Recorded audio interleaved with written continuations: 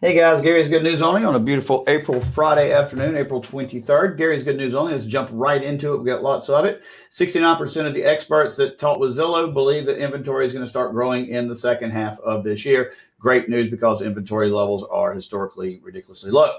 CNBC says weekly mortgage demand jumps 8.6 after interest rates fall to a 2-month low. And that's good to see. We are seeing interest rates go back down a little bit.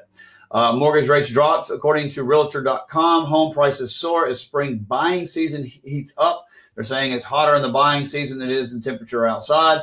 Already high home prices are climbing yet again as mortgage interest rates drop again below 3%. Median home prices soared 17.2% year over year in March and hits a record high of $329,100 according to NARS. Now, Phil Kerpen reports on COVID front. This is good news. In case y'all didn't know it, because I'm sure you never hear it from our government or our media, but Britain announced today that the pandemic's done.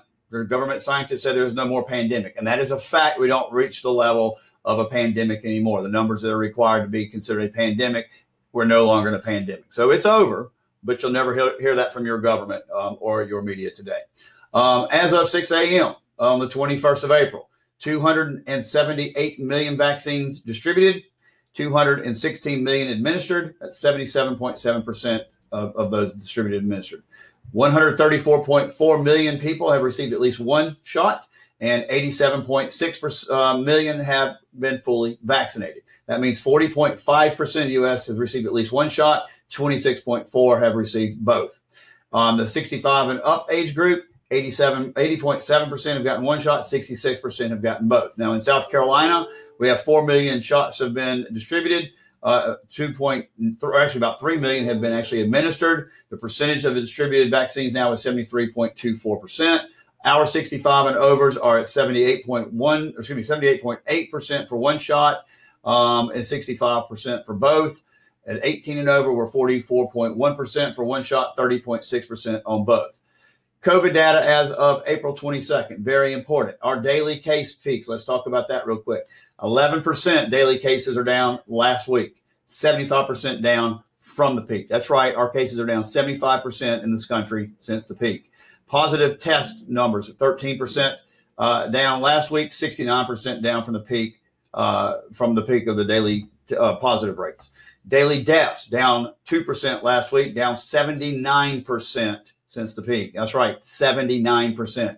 Hospitalizations did go up 2% this week, but they're still down 69% from the peak. And ICUs went up 4% this week, but they're down 66% from the peak. We're 15 months now into this thing. CDC has printed on their website 0 to 17 age group deaths is from January all the way till now, which is 15, 16 months, 266 deaths. And that's of the pediatric deaths, which is interesting. 182 death certificates they looked at.